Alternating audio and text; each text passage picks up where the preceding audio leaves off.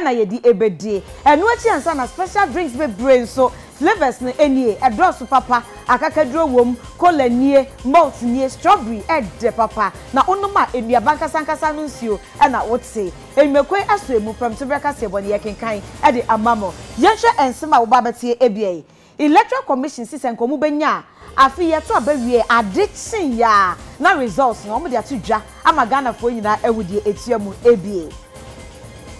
electoral commission assign edi atudwa Ghana Armed Forces for so kasa so mbema bambo ho nsam akoyie papa ewo aba ye babeto no afi emo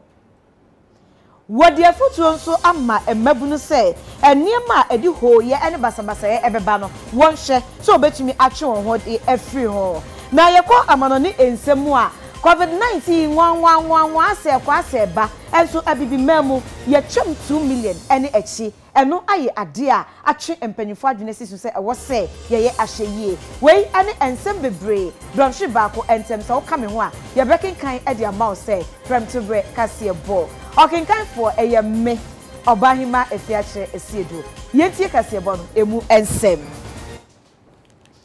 Ghana abatwa so electoral commission panyifo e de atodwa se December busumi ne de etoso enso na ye nyina ye kwakoto aba na aba ye kwakoto no o mani so ade hunu ne o matimpo nyina ene se ye to aba na enkahwie be ade chin ya na chese results no o mo de atodwa amomanfo nyina ehu amanyoku a wadi enkunim e wa aba ye to ye no emo na we ye nsema director ma electoral services e wo electoral commission ye Dr. Sibo Kweku wode etu edwa na de enti a wo ka ne se ene say electoral commission besa na otwemienu entemnie wo mo achiche register ne be e de ama amanyoku ahoro wo Ghana fa na nyina na wo say wo mo de register ne emae no yente say amanyoku bi ababonten abeka a anase be e de afa ho eno kire say wo mo koma tom yem na bibia ekoyie enti say sa na tie de a na wo mo electoral commission wo mo nhihye mu no wo mo hwese ye to abawie ya ade kine se niema nyina akọ se de wo mo pe na results no wo mo de beba beto edwa na won fufuro emono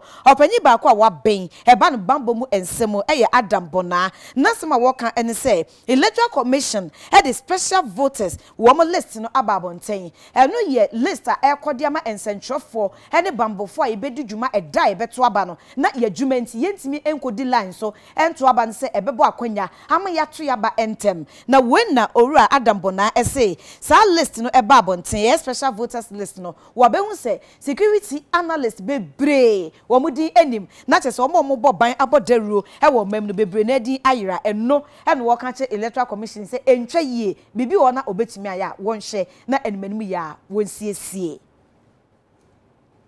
Yatwa ensem no eso semufo ema new crusading guide obokrata eye owura Abdul Malik Kwaku baako efutu ode ma omampanyi na nadodan Kwaku fuado ene se sabre yi a wode krata aba abonten abayi owura Martin Amidu ano ne nsensem a wode betu dwa ene die ntia wogina so ede ne dibre eto was special prosecutor no o si onimo owura Martin Amidu sabre wo boaboa no ho na enie anu ye chenchenchirencha wode beba be ma omampanyi no wo sere omampanyi enhwe ena so de babo Tia wankebi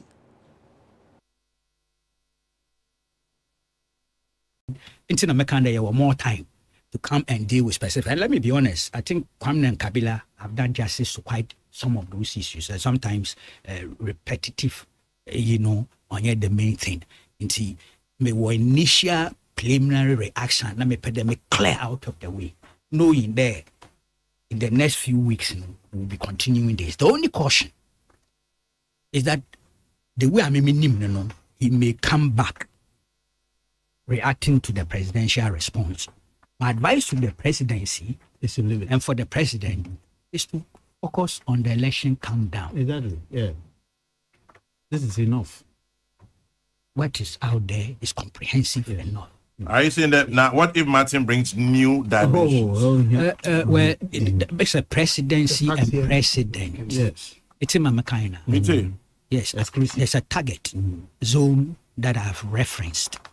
It doesn't mean others cannot react, including us. Yes, Kramna Baba Batrane. Why you my advice the memo because you're a minister, regional minister. We are about to communicate. But you're hybrid, I understand. Yeah, but you are a hybrid. But in Ima, how many days to elections? About 3 weeks or so. We have 318. Yes. Back at 2 Wednesday, the day proper this 18. Yeah, this kind of issue. We have 2 more Wednesdays. Usually, the middle class, including the media, usually this draws their attention or greater attention. Election, whilst the middle class is important, critical to our election outcomes in this world, in this part of our world. How there is a greater number of electorate. You have limited time. Look, it can be done post-elections. I'm not going to say win or lose because I know it will be win. Oh, I mean, You will have more time and space to deal with any post-presidential reactions from Martin. What is out there? Yet why enkasiye bono eso na chief of army staff Major General Thomas Opompepra na wode atudwa de anobansam maganafo nyina ese ebra ye ba beto aboyi wom ebefa to mo so no mabo enkwa ene ejapade ho ban abato no emu ene abato no echi. Chief of Army Staff, Major General Thomas Opompepra, ene nempanyimfo ebepiemu ewo asante hene otumfo Asiedu ewo menhia ahemfie. Na mra wo kasa ene ochiremu chira asante hene se asojafo nyina omo Ghana ha omo nyina aye krado se emra oman no ehia wo mo pa eni. Emra ye ba beto aba so omo betima aboban na emma basabasa ye bia ensi no omo ye krado pa se wo mo ebeye omo sede se ne da bia no wo mo eye. Na me dekra ne se nra iba bedu no elections you some na regional minister and omo ehwe abatwo so and ni abroni be kan stakeholders ni nyina ye meeting ti etimu kotena mu bi and in titru nyina ne say na fa kwan so e de akache na na say oma asanteman obontomo yam na monhu say sojafo ye beboa ama nia ese ye bia ama amai emutodin yabe Emra asante ne otumfo Asiedu kasa na okire se Ghana ha de efritete yenim asojafo omo wo man mu a adwuma omo eye obuo soso a Ghanafo de ma asojafo wo nkoso a enya adwumaden nkoso a emmoban se de be ya Ghanafo nyina ebehu se adwuma omo ye no eye adwuma pa wo ka say de waka ma me ra chichide se the sena ne hu se oda na soja for ye wo bibia ne ho ebesi ama omanya chinchim the friends say abato ne bibia sumdwe beba minim se nye abato nko a Ghana man sumdwe ne ye bo ho ban sesabe ni pemfiri baby me ye basabasa nyina ne nyina hye wo munsa se baby ye ne Ghana ewe so hwa bra ye twitwa ye ho ahia Mali nom ne Niger ne ayi nyina honsam basabasa krofo free here twitwa tuo ne ayi ayeye basabasa ma Ghana suru nyina tumu ho nyina na kyesa bemben ho enso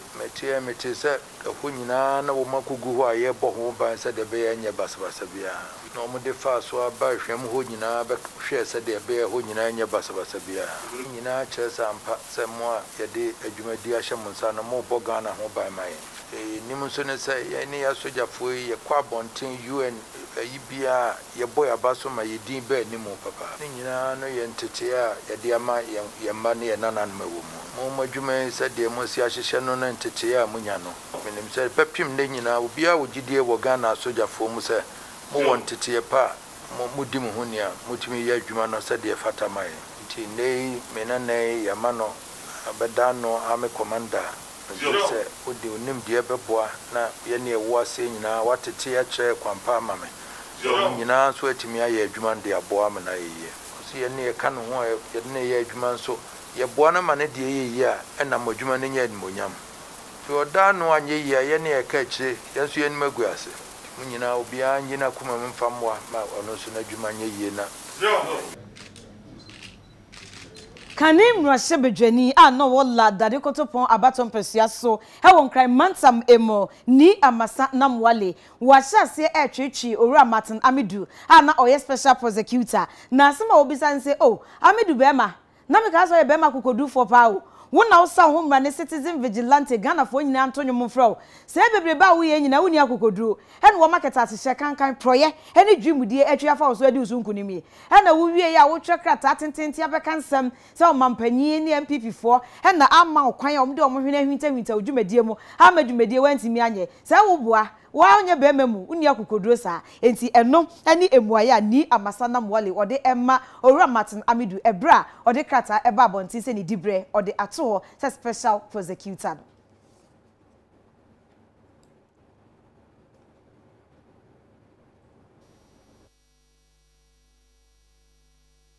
because akokoduro ni na no audi didi John Dramani mama tem etwa nto gu nso I don't call parliament. Oko di pie kesia, humble pie kesia pa odi ye kasu nyamikatia president mano perception. Can some Krobison can say approve numpo. You should have sacked him to put another person there. That you go about telling people say Kanda. Okay, say my program yeah so. Now we have now we have morning show numpo. And I'm going to see Matiamidu or Tagian, and I'm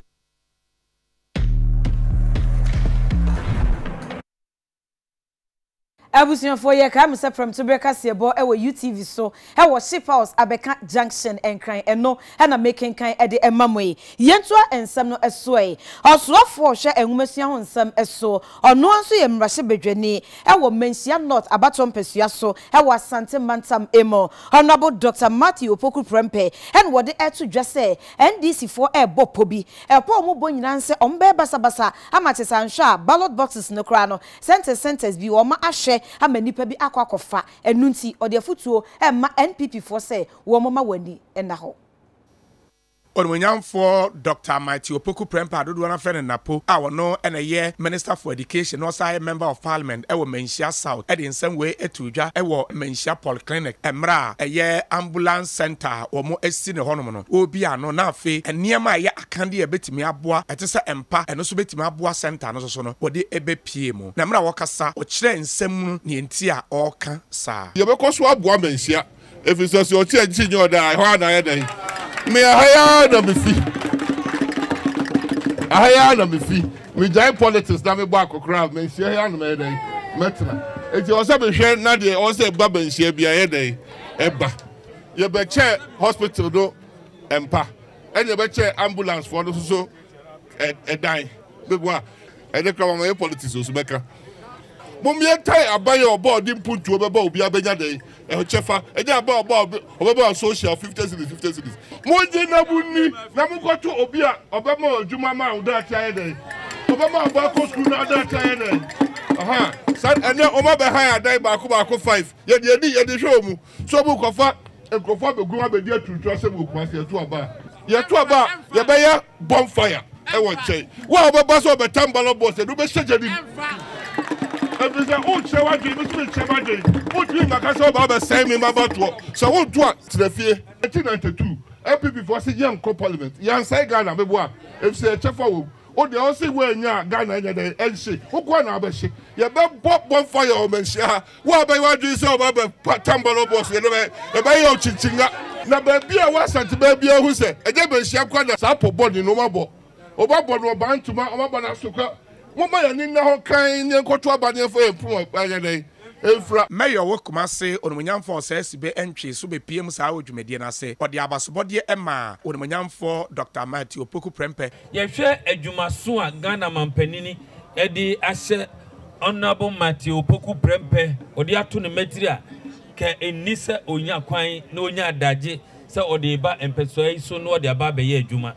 nanso we nyine chi no Honorable Matthew Opoku Prempe asa manena yentientia awo constituency kamia yesemre bia ebebo me punu mu se Honorable Matthew Opoku Prempe etun sa frame bia no na adeso a eda KM ekonso no na wamano ekofom ede amayen ne krakra na regional administrative manager adema Ghana ambulance service owura somnek dut ono so ekasa ekire mu say I want to express our profound gratitude to the Minister of Education and his able leadership for the wonderful work they've done for the National Ambulance Service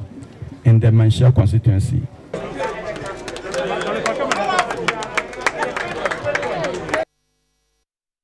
Yeko ewutu senya East abato mpesua so kaswa hewo omei emom na NDC fo a ewo ho no de sobo ebo NPP fo se wo moboa pa NDC parliamentary candidates Phyllis na koyo okuno NPP fo pese wo moboa pa na wo mu ekuno ansakra na ba ye ba betwe abaso na de nti omuka ne sa ene se wo se emrahye bedwani a owo ho honorable Mavis Hawa Kumsen e ka de na nka ne convoy ne ekotwia fa Phyllis na koyo okuno eso na amode ye motorbike se kwa ehwe from na omo pia omo to from na omo pram no omo kono na omo tututuo e roli omo glass na omo sreye se edien omo ekuye wie listen kaswa ya te ha se obi antumi nku obi a o ye nim se ye ka kubolo mu kubola na ye hawa ene ne boys se ye ka criminals the den of criminals mu ko ni fie sesia mu be hu e wo ni fie ho it is or the omo and ebebe the youth na e wo kaswa no the youth of kaswa no omo ma yo omo join the da enye 10 Ghana ene ebe mo insio na for 8 years omu nyaaye no na enye kubolo na wo di aba no e de ebe ma omo so show some beka dem some nkoto aba there bi omo yo ma join the da na the power lies in the people na ya take kaswa no ene ye be take that decision come 7 December. We put all the blame on the doorsteps of the president,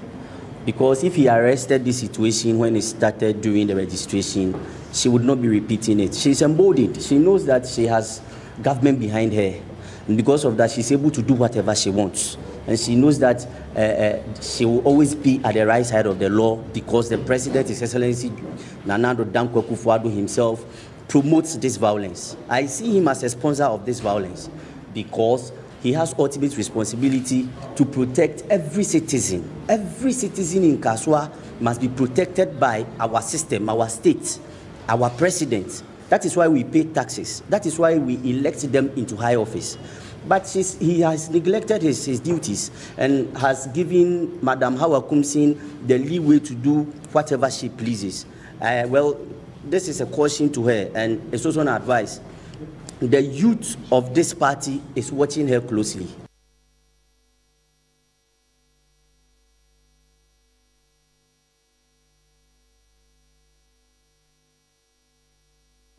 Also for be die chire adwadie ne mfirijuma ho nsem eso hey honorable Robert Amka Lindsay asema ode etu dwane se abibiman ye wadzo ye pa na ye betumi akoso a edie eno betumi abemu a eje se abibiman tokoso a edi ne ho edwa.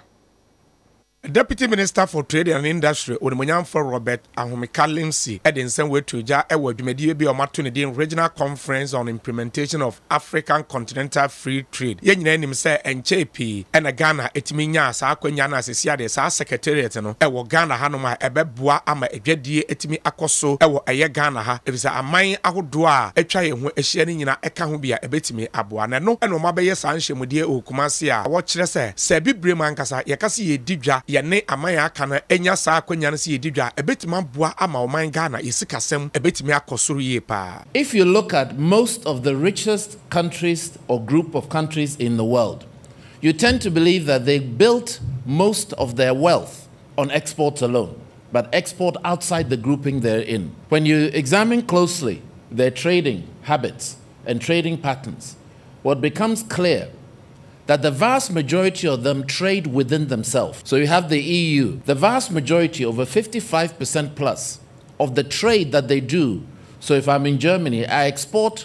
close to 55% with other EU members before I start thinking of China or India or Africa or Latin America or elsewhere. But when you come to Africa, that 50-60% becomes 15%. So the objective of this Africa Continental Free Trade is to ensure we address this fundamental problem to build wealth within the 55 African countries. Chief Executive Officer Edema Ghana Export Promotion Authority, Dr. Efua Asabia Asante Mra Wakasa no chire say. Over the past decades, Ghana has enhanced its stature in international trade, recording substantial expansion in total exports thanks to the joint efforts of government and the Ghanaian private sector. Government has therefore embarked on an industrialization agenda which has seen the establishment of several manufacturing companies and the government's flagship 1D 1F program. Asante no tumfo Asiedu autosumienu na waso badwumadie so bibinti wantimi ama ema ne mayre hene ene timbe piem a baafo Dr. Osehia man Brentuo kasa ekire mu sei. The cocoa farmer has everything from the farm gate, even the fertilizer and everything is given to them. And Cocoa Board picks it up. It takes it to the warehouses, it does the shipping, what have you, the marketing overseas, everything. The farmer doesn't know anything about what goes on. Can you say the same thing about the non-traditional exporter? No. They struggle. Some of them have to go outside and look for markets for themselves. I strongly believe that if we can empower the EPC, stand in as Cocoa Board, and facilitate this kind of trade, this after conference will go far.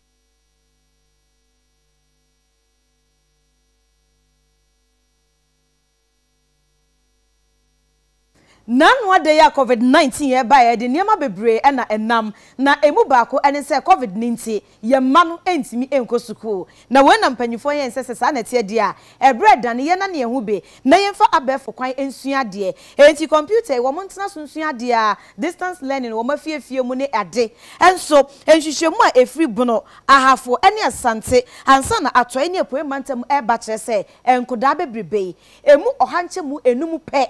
ena omanya akwanya distance learning no womutumi enya mu chefa na cheso mo maka nyina womutifie didida omunya chefa he wadesua no emo na we yensema executive director Emma Child Rights International Ora Bright Apia wode ato eja na eba se yehwe nkora nso adesua ensem so na yehu ye ne se ohwe online access only 5% and it minya access to online. And 32% in so case radio ni TV it me eboa. And enkayeno edit to just say almost 6 out of every 10 children no can say omunya yankom ombeko school as compared to say omusua de ewofie. Na enkwando do na so can say about 89% of enkwando can say Sebio, the distant learning, no, though they have access to it, and to me, and I strongly believe that Nyankorana can no cry because Nkorano Duduana will not have the opportunity to ask questions as to the explanation on Betimi and Yefimuno. Into Kasanya Menina Buma, Yefi say Yetimian 2 and Amobi Amfa and one. The enkrano efia omoteno one here at the hawbe brom in the sense that emma enkrano ensua de wo kwan eye appropriate as omutimi edisua and now say enkrofo will start taking advantage of enkrano.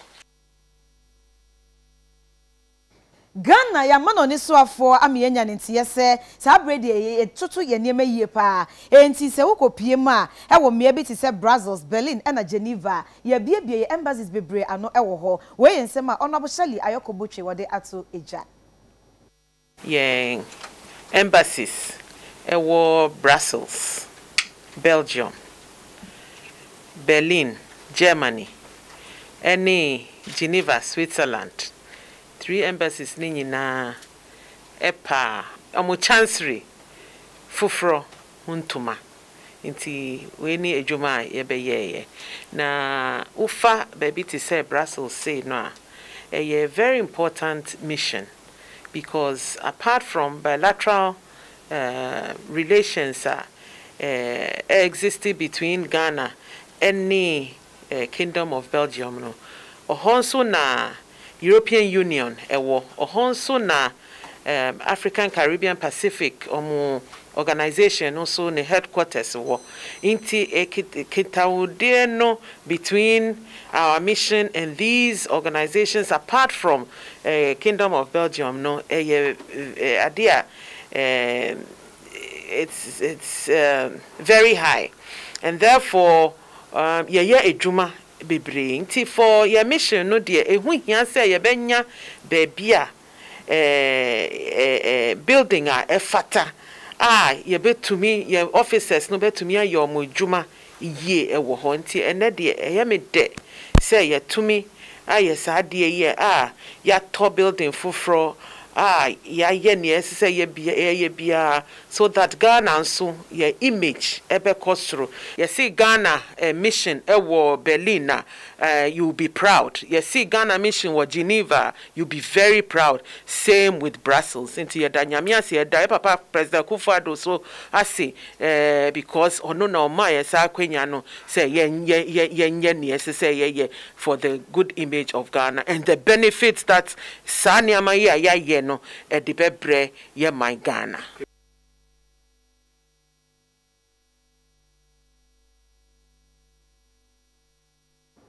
Aban adi atu dwase COVID-19 said the beya entimi munkamfa omansi kasem so entino wada dwumedie bia de beboa omansi kasem eno ene Ghana case na wode 100 billion Ghana cedis eberera emiamia bebre e wo mema ebema yensi kasem agina yi. Foto aban abo awada no wadie no ne din ene Ghana case na sika ewumu no 100 billion Ghana cedis ye de ba bebo enuane ho ban na afensu ye de abo enwuma awodo no we eye hyehyeye aban se ebebo ahokire emba ebra coronavirus gina yensu yi na osoafo hwe sika samso no nyafo kendofowi ata kasai wodwumedie no ase ene wo se yakwanya kase de ma Ghana fo nyina se ebenya chefa edi efrimu. The Ghana 100 billion Ghana Care Subatampa program is a 3.5-year comprehensive program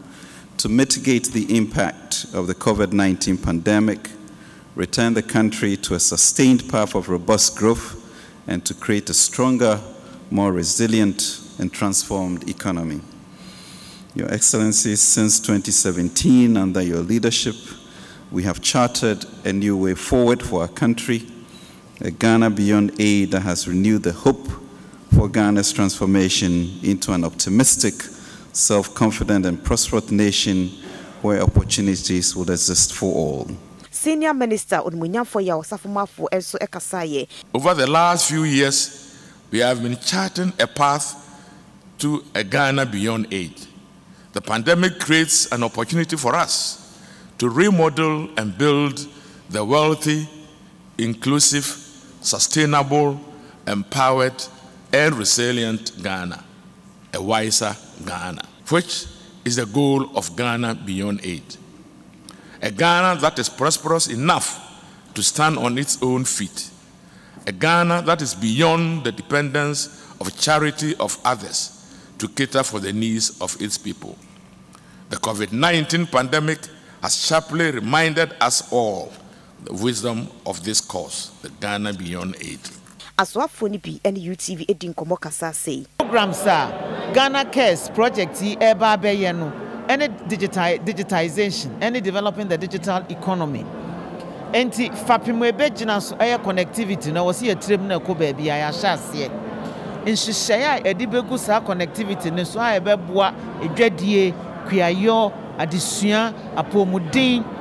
ne nyina ne nso so wose yehwe ne yehyemu kina. Se amanfo benya mu faso no se nimdie no so wose ye kyerɛkyerɛ yen. The private sector Ghana hanum we transportation system you operate to Ghana. The private sector alone is about 95%. Government is about 5%. Ntomampanya and I say yeah go for Exim Bank facility, Korea Exim Bank facility of about between $35 to $50 million. From next year, yeah they talk us at the private sector. Now omudi ayo moduma because him say ade ba ye ebi ni moduma say omo ntumi kura anko for nipa nti aba na fi say yen so afete ye na housing fund and that fund no and on this shame na any private partners no so Ghana for companies akon one boom no one roll houses no na ni ebe man ni can say yɛse anya a good mortgage scheme aka ho a mortgage isn't to say the normal commercial one na akɔfɛ ma Ghanafoɔ anya properties but ye hear say saa deɛ we be roll no large scale because of say you know deficit no do 2 million nti ya mie yani say be roll no large scale say ye be dodo akɔ baabi e be bre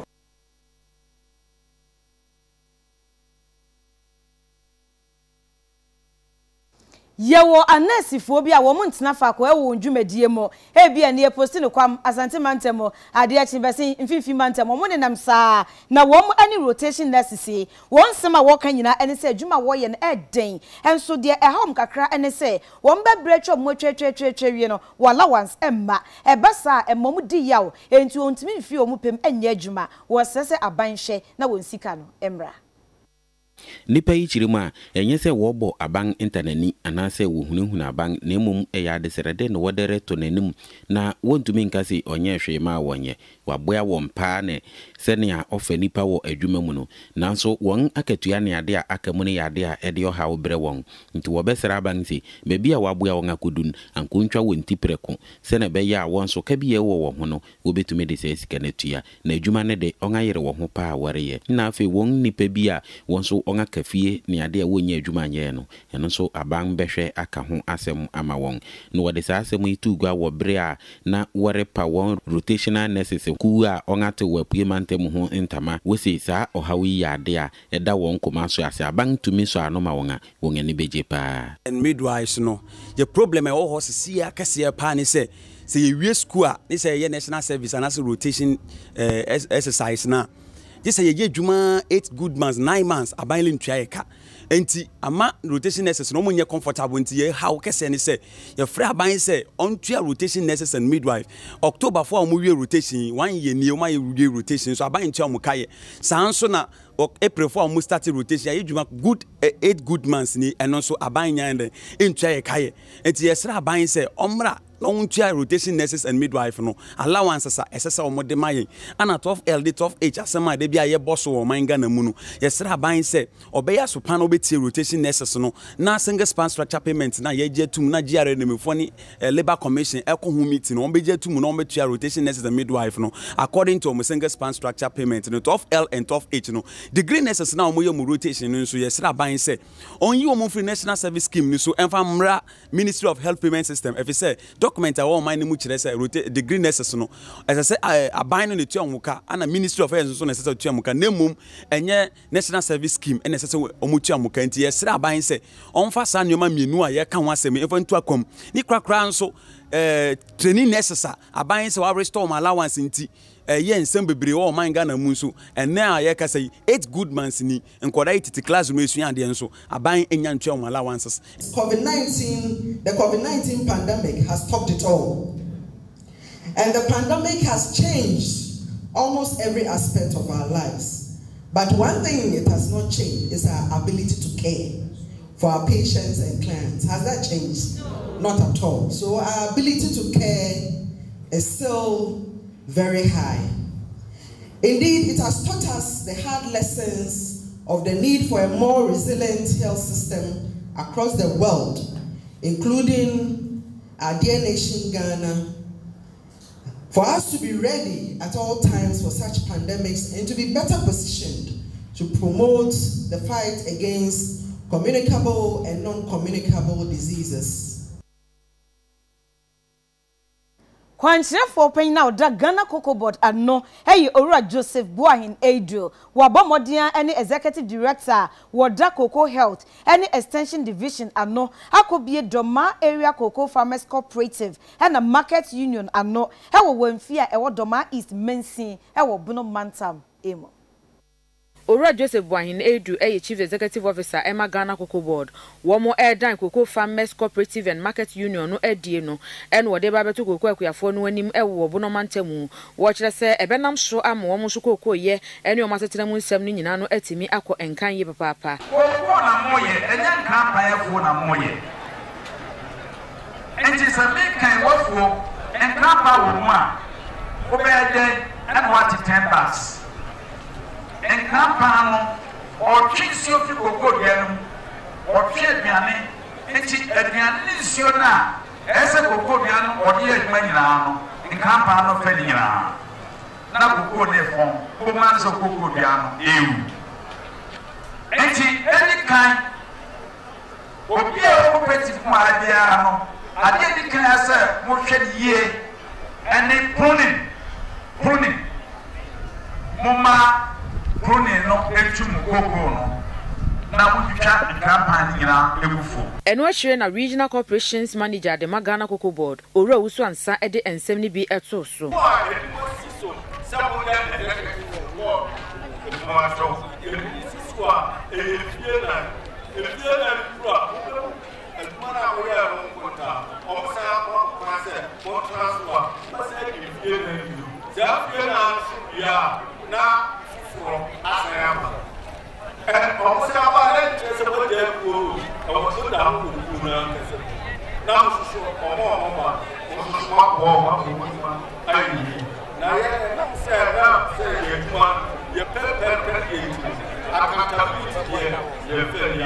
ne krakra mu na eyetitina ni de Madoma Cocoa Farmers Cooperative and Market Union na Nadia Mono Asamoah de ensem ni bi etwa ato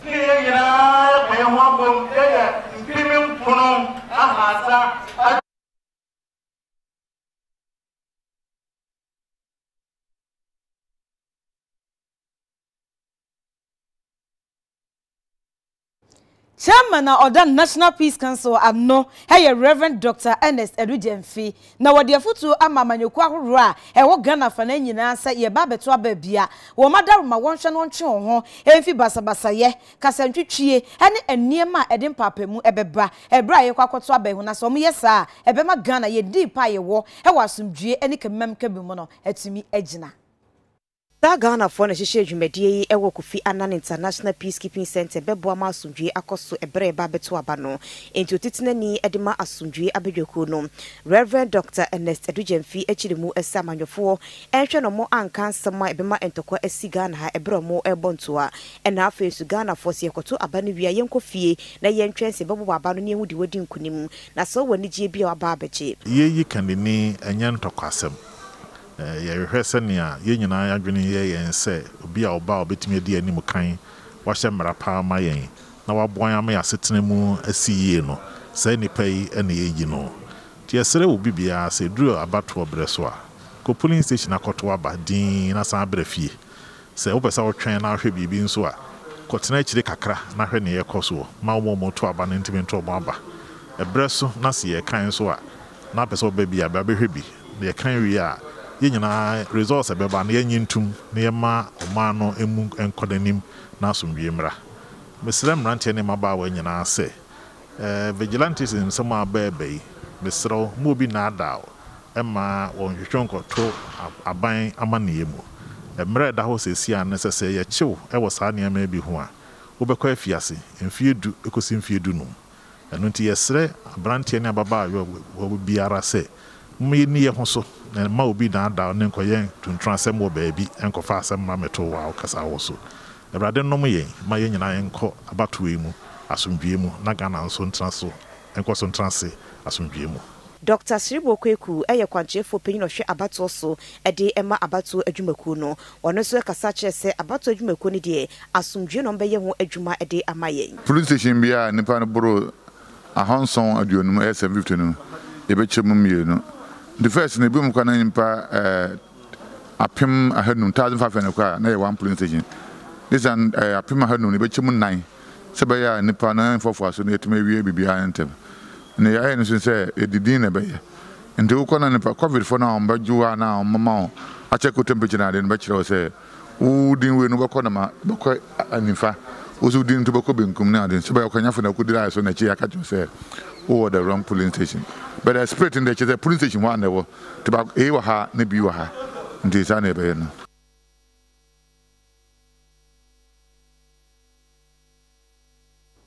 ye coachifo etimo kwa mansin e wo mfimfin mantam emo na timamufo mo chifo bonsan ho wonsema wo ka ene se akade bi ho abrabom se wunya ema wudi yie emu bie ni wa wo mo se nsuo akwan schools ene ade ne enkoyie aban emrem so baby yale wo kurom ha na sa awa kana anokwasam se wani semu a wo besua mo hu so wusun fi se ememen ade dua ba hye botom efa ne fa na wo mu de aso oba wo mu de kashire abo kashire bode ahaban kashire na omo apagi oba na to so na oba ne adaja omra ese be ma ne hu no hu sa adon ne be ma ne be hu no hu bi na ode na akobia doctor wo enkanka wo ma wo entafo no wo be hu na ba akwa ba na ba akwa aka na oba na wu enam se doctor eni hanti so obi efi ha ekosubri a ye no 20 series e de fi bonsa ho eko new subri 20 series se nipa na yare o onyare o so ko hospital so ko nfa o 20 series na yeje bonsa ho clinic ni ho appears my clinic ni ho agese eko new subri nti obi yare a anaju da som kra se de ba de ni be fi ha no ma ko clinic no ya na ho ye den pa ya bre pan ye etimi di bi she chire kra ansa na etimi de na ko ebi wo ha ondu na risking life e o kwan so enam kwan a yenye nti entimi emfa no enko clinic ntem eyeye ambulance ya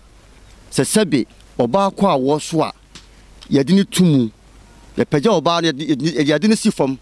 na wakodem boko na ya pagya to ekwo hu se de yede ato ekwo hu na ye nkakran ku sise kwa ko du kro nu a ka betimi aba be hia ye wo so na aba be hia na gye no so obi na be ko fo masika be twa no a emogya betu no emoroso a esese yede ni ko doctor saadi kuro ya yede ni tumu sabi obi ko fom na aboa wo ekofro no a antics ne ma ye ni bu ha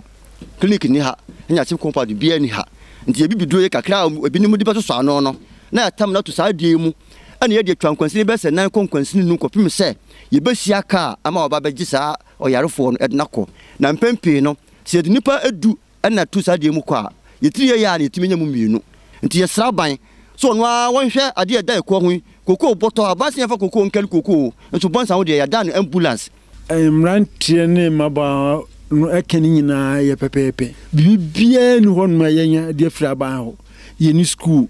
ade bia school a omaya ne ye ekwan a ye ni bi tima kwan o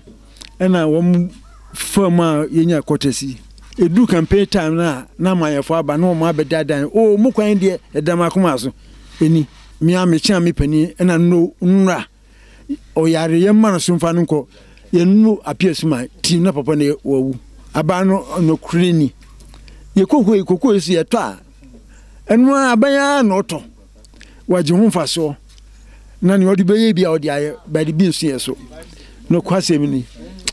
ye hu kire ye wo ha ye hu kire ase de magana ne ye nka hu bi de sraban ni NGOs so mo modena mebo an kakra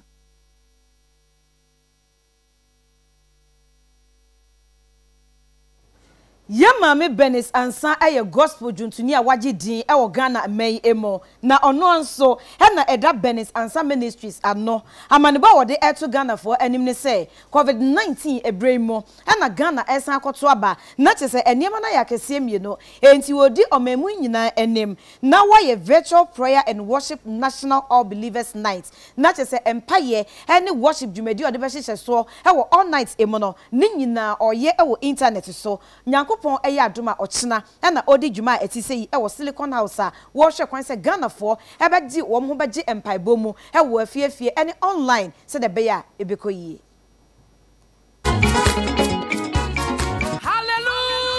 Ghana nkunubudie ene asumdwenti ena Benisansa ministry no edi esiwo no mo November da etoso aduonu fiempiembienu ene aduoni omo eba be virtual prayer and worship national believers all night edi amagana fiti anajo no nwotwe ekopem du mienu e wo Silicon House a eno enkran na ebebo mpaye ase Nyankopon se wonhwe Ghana so na abatu enya asumdwe na afensu coronavirus no wontu ase ye ni Benisansa ekasai na nensimode etu edwa enie this year ye 5th edition